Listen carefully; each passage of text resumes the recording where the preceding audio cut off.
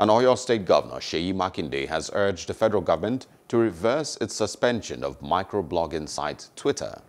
In a statement on Saturday, Makinde said the platform has become a money-making one for Nigerian content creators and an avenue for Nigerians to express themselves.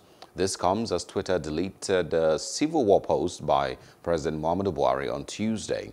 Consequently, the Minister of Information and Culture, Lai Mohammed, announced the suspension of Twitter on Tuesday. Hello, hope you enjoyed the news. Please do subscribe to our YouTube channel and don't forget to hit the notification button so you get notified about fresh news updates.